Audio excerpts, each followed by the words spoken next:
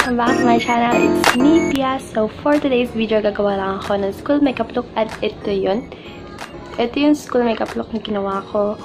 And super simple lang siya. Nakaka-fresh lang yung itsura niya. And super, yun, mga 5 minutes preparation. Okay ka na dito.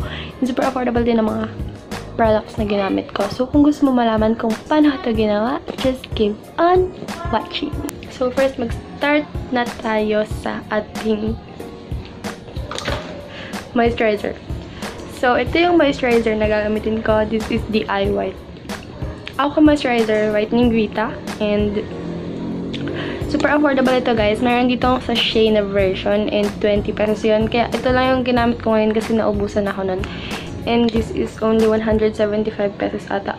And ililista ko lahat ng mga items. Bakit ba ako nahihirapan magsalita? Ililista ko lahat ng items sa description box para alam niyo yung mga ginamit ko. So yun, nag-start na tayo mag-apply. Wait, may salamin pala ako. Ano may tsatsaga dyan?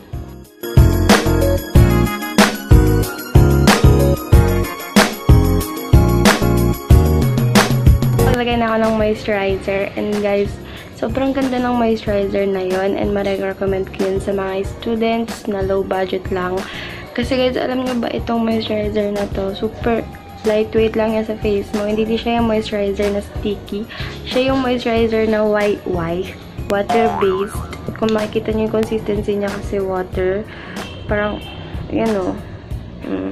Parang ang bilis-bilis niyang ma-absorb, guys. Ayan, tapos na, na-absorb na ng skin ko. Hindi ko na nafe-feel yung product sa kamay ko. So, yun. Next, guys, na gagamitin natin is itong Careline Jelly Tint. Favorite ko kasi ito, guys. Maganda kasi ito. And, konti lang. Lagay ko lang siya dyan.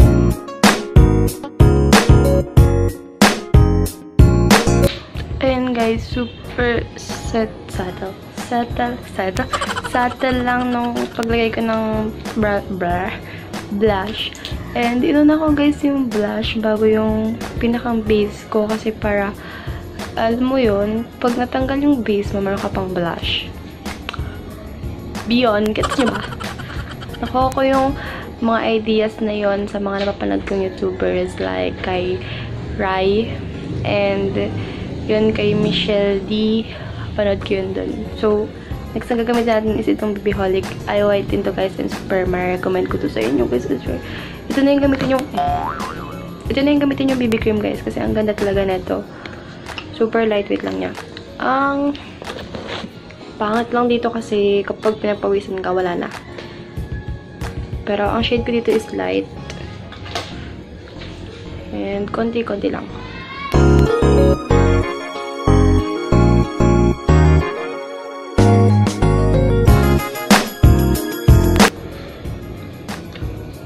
And gagamitin ko lang yung fingers ko na pang blend.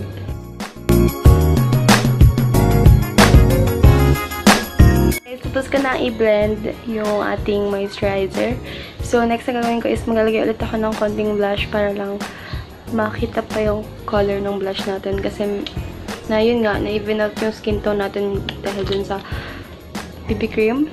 Yun talaga yung purpose nun, guys, para dalawang layer, diba? So, maglalagay ulit ako. Kunti lang.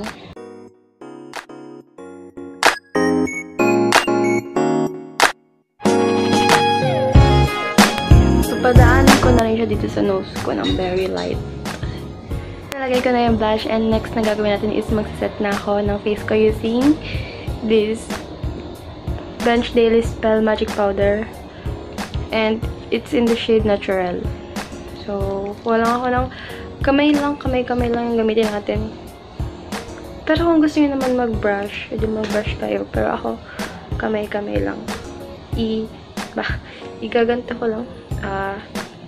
And, ilagay ko yung dyan. Tapos ko nang malagay yung powder and set ko na yung face ko. So, ang next na gagawin natin is maglalagay ako ng ano ba to? Nichido na clear eyebrow gel mascara.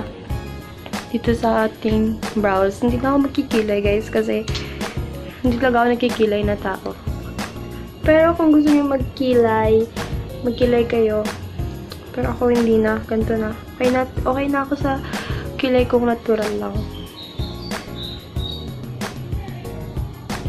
And by the way, guys, huwag kayo magpak na kilay sa classroom, ha? Yung parang mga pang-IG na kilay. Naku, yung gawin yon. Kasi yung pangit kaya, pag ganun, parang, pupunta ka ba ng party, bes? Punta ka ba ng event? Pero yun, kung gusto nyo naman, depende pa rin sa reference nyo. Pero ako, you know, simplicity is beauty. So yun, next na gagawin ko, guys, is magkakarl ako ng lashes.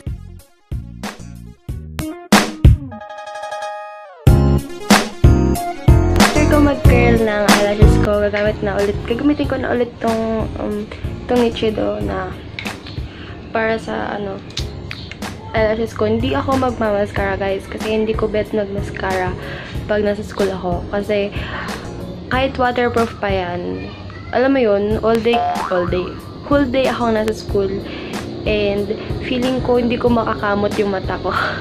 Kaya, magkaganto lang tayo. Hintayin natin tumuyo yung clear mascara. Gagamitin ko ulit tong Careline Jelly Tint para sa lips ko.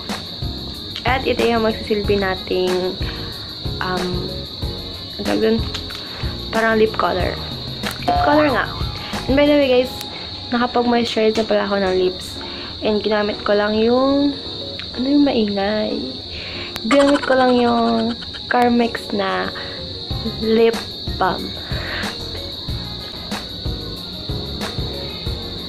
Para lang magkaroon ng kulay yung lips natin and hindi naman tayo maputla.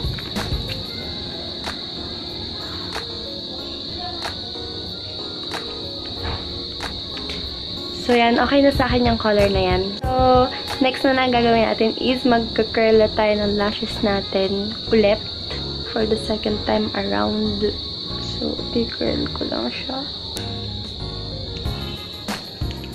Curl nyo siya mula sa roots. Para maka-curl siya talaga.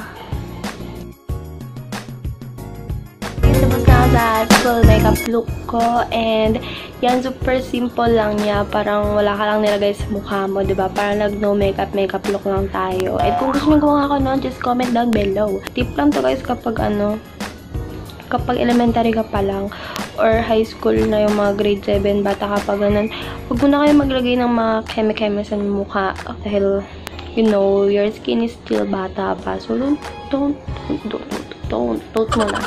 Huwag muna, guys. Maghintay muna kayong mag-adult kayo, ganun, char. Hindi mo na adult. Mga kayo, 17, ganun.